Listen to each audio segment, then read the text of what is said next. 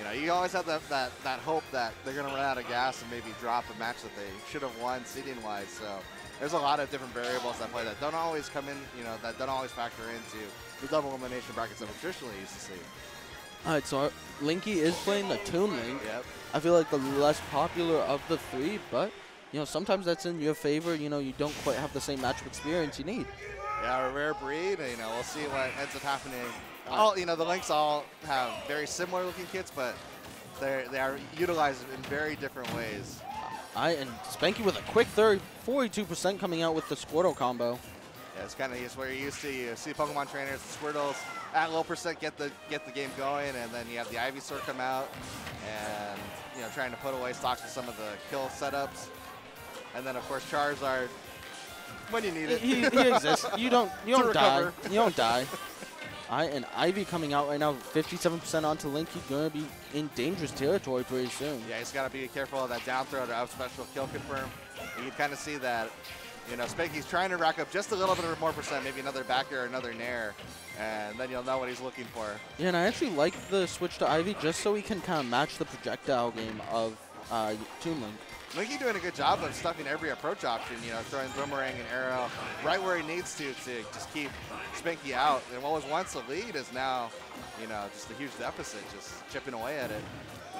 Yeah, he's really just getting caught with these bombs, but the up air gonna just pop him up, looks for the up B, but doesn't find it. There's an up special. Oh yeah, there's the up special Vine Whip coming out. Oh, back throw, this could be it. No, he goes for the down throw, doesn't think he'll kill. Interesting. Yeah, I was sure the back throw's coming out. Yeah, with some rage. It could be that Smash 4 bias. You know, in my mind. I'm pretty sure that kills. And you can see Linky changing up the game plan too, trying to find a way in now to get an up smash. There's the bomb.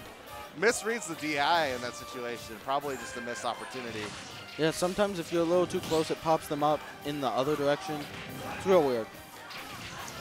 Spanky gets the Vine Whip.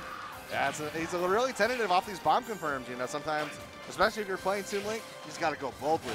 Oh, and rolling right through him multiple times, and Linky just standing his ground with the up smash. Up throw, not going to do it. Linky actually had a bomb in hand that was a little bit scary for him. And just running away with it now, just trying to play a Thief in the Night, but gets forward air from Charizard, and that drops the stock. All right, now, I just want to point out this is San Diego versus Inland Empire, so the crowd is going to be loud for this one. We're already experiencing it a little bit, but these two are very, you know, competitive regions with each other. So, you know, these are the people's boys up here right now. They want to see some big plays. And speaking of big plays, there's two up airs for Spanky and taking a big lead onto Linky. Goes for the down air, but an early up, he is going to keep him alive. Yeah, good presence of mind there from Linky to stuff out that option. Goes for the Vine Whip, probably doesn't get the buffered hop that he was looking for. Down throw into the up B, not going to do it. Actually going for a down air, I'm surprised. Yeah, he's out of the percent now for the kill confirm, it looks like, so Linky kind of can breathe a little bit of a sigh of relief as much as he can against Ivysaur, right? Yeah, I mean, even then, if you know, go for the wrong option out of the down throw that Spanky might still look for, and he reads it, he can correctly, he can up air you for it. Right, and you're still in a bad position anyway above Ivysaur where you don't want to be, so oh, it's that's not the smooth regret. sailing. Both of them just roll through each other right now. And yeah, so many projectile confirms, just Linky content to play the keep away game, not really getting too much more mileage off it, especially the bombs. Right there, tries to get in, but doesn't actually pick it up. And there's the back air for Spanky, forces Linky off stage once again, goes for the neutral air, goes for another one as well. Oh no, it lasts forever. It's an active hitbox the whole time. Yeah, the crowd, you can feel the energy building up in the crowd as we come into the home stretch of game one. Forward air just popping him right off the top. Good read, gets the up tilts coming out. And now Charizard, this is not the game plan that Linky wants to be in. He wants that Squirtle. Here we go. Squirtle's back in. All right. Yeah, feel the energy, man. Yeah, no, I'm sorry. The crowd just going nuts today. Up tilt into the up air. Spanky in a really bad spot. He tries to jump over the bomb with the forward air, but gets caught up air, keeping Spanky in a very bad spot above Linky. There it is. Aggressive. Go boldly, young son. All right, and that's going to be game one going to Linky. Kind of solid, only 13% on his last stop. As I was saying, he was a little tentative on those bomb confirms, and it might turn around if he just goes in boldly that time. He had a bomb confirm. He was all over that, ready to go. Yeah, he really started to, say, I know that these bombs are hitting. I just have to be willing to actually commit to it. Right. If I'm wrong, I'm wrong, but he was in a pretty safe percent, even if he was. Yeah. It's, you gotta have faith in the game engine, faith in the hit stun sometimes. It's scary. There's not a lot, but there's some. All right, here we go. Let's see what Spanky does. That's got to be rough for Spanky. The crowd going crazy, and you had a little bit of a lead, and sometimes the shouting starts, the cheering begins, and sometimes it gets to the nerves a little bit. Now, Spanky does have a Fox. I'm curious if that might be the counter pick here, or if he's going to stay with the Pokemon Trainer. Summering over Pokemon Trainer. Looks like locking in. All right, no Fox. All right. It would have been a good pick. Fox very good at zone breaking. A lot of especially projectile characters. Yeah, but I mean, it's definitely not as polished as the Pokemon Trainer is, so I'm not surprised we still see the Pokemon Trainer coming out. Yeah, definitely got to throw it, sometimes. All right, let's see what adjustments Spanky is able to make, I just kind of feel like there were situations that Spanky had the opportunity to just kind of take the lead, but just barely missed some of the confirmed situations.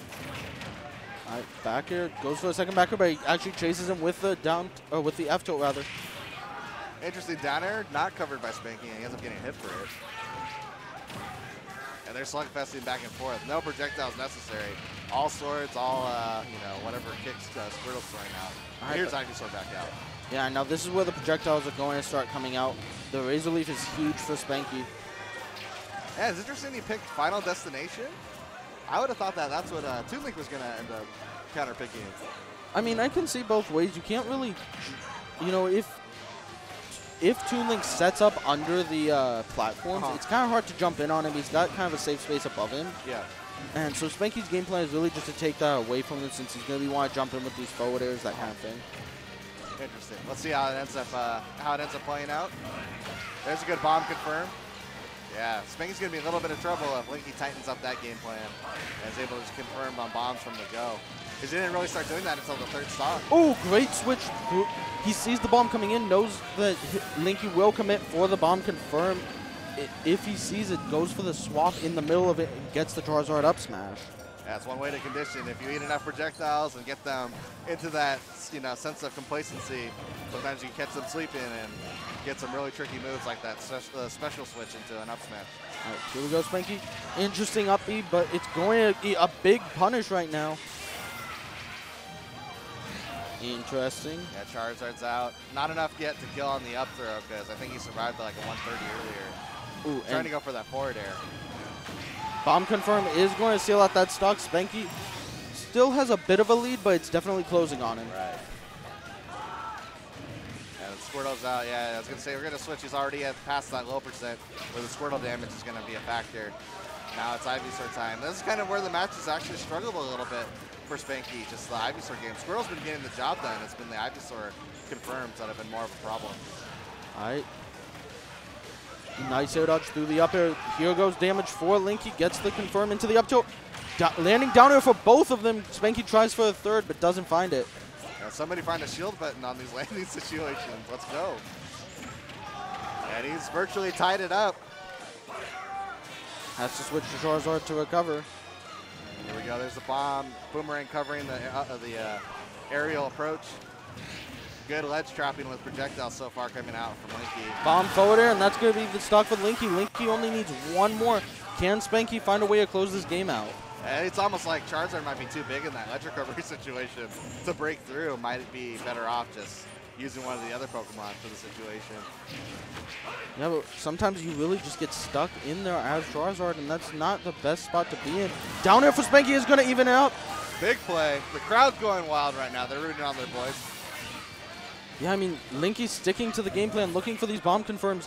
Can Spanky find any damage to even it up right now? He actually loses his double jump, but the up B from Squirtle is going to be enough. But already Linky right back to the game plan, doing a very good job stuffing out all the approaches. It's just like throw out projectiles. As soon as you get close, here comes a forward air or a nair. Great back airs for Spanky, calling out these air dodgers. Goes for another one, doesn't find it. 50% onto Linky. This is danger zone. Doesn't get the bomb confirmed. Goes for the back air into the up B. Doesn't find it yet. Spanky trying to catch the recovery right there. Back throw, not going to be enough. But Ivysaur's off stage in a little trouble. Has a bomb hit. Spanky able to get back to the ledge. Yeah, and without switching a Charizard, that is very important. Right. Almost trying to get a grab off that back air. Didn't quite get it set up. A little late to the reaction. Here it is. Down throw. He reads the air dodge. Spanky's still alive. Both players hanging tight. Good a vine whip to clear out the landing. Oh, he spot dodges. He had the same read from before, and that's the F-tilt. Linky not going to take it. Who's got it? And all right, Charizard back on stage. Oh, no, he gets up into it. It lingers forever. Oh, man, look at the crowd, the energy, the passion. Welcome to BreakThrough 2019, ladies and gentlemen. And the crowd goes wild. Linky taking it over Spanky, bit of an upset in terms of seeding, but, you know, clearly he was kind of commanding that whole set. He knew what was going on. Maybe